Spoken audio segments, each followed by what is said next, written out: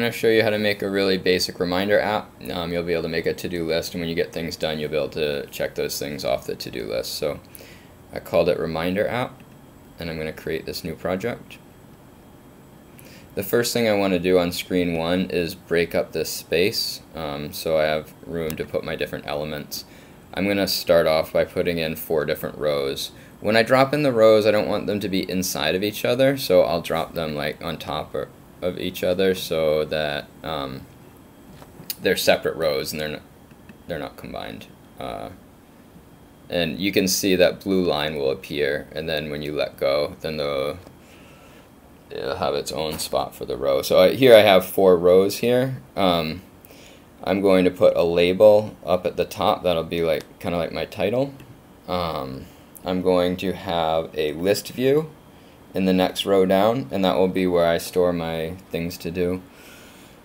And I'm going to put a column in this row right here, and the reason why I'm putting a column into that row is because I want to put in a text input and a button, and I don't want them to be side by side. I don't want them to be on top of each other.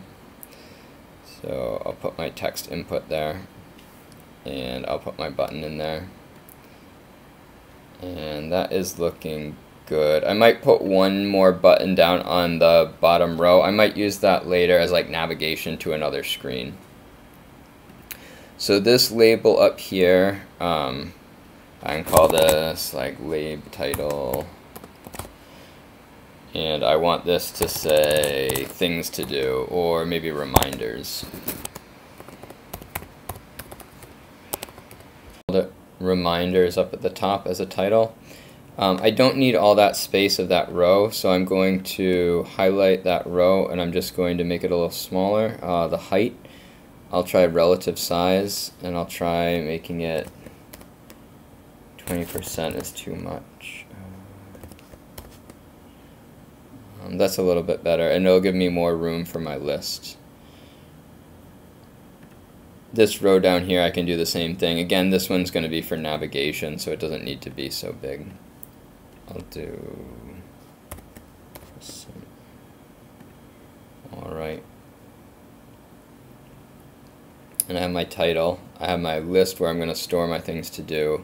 I have my text input and my button. I'm going to rename this.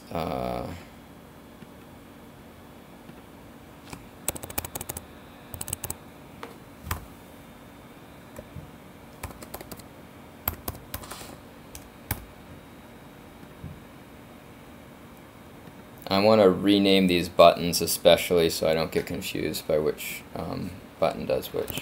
I'll call this button enter reminders. I think I'll change the text on the button to maybe enter.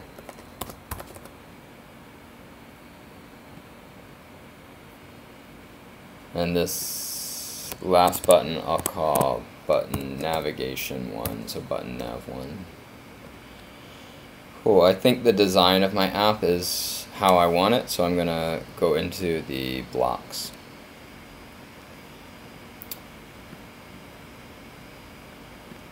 The first thing I'm going to do is I'm going to make a variable. I'll call it reminders,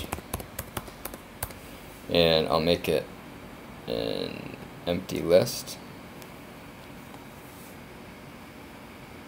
The next block I will put in is when enter button is pressed, or when enter button is clicked. Button enter reminders. Oh, I couldn't remember what I called it at first. When button enter reminders is clicked, we want to add to this list.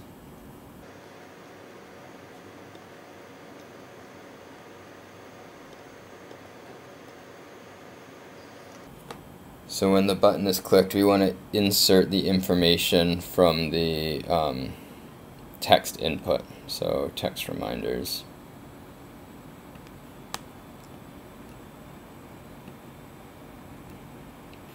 Alright. And we want to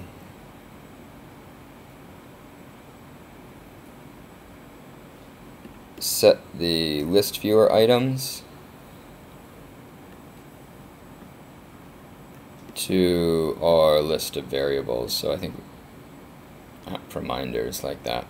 So when the button's clicked,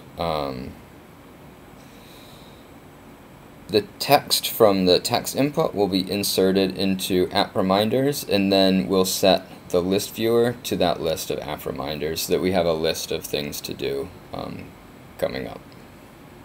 So this code right here looks good, but if you were to test it out right now, you would notice that when you hit the button to enter the text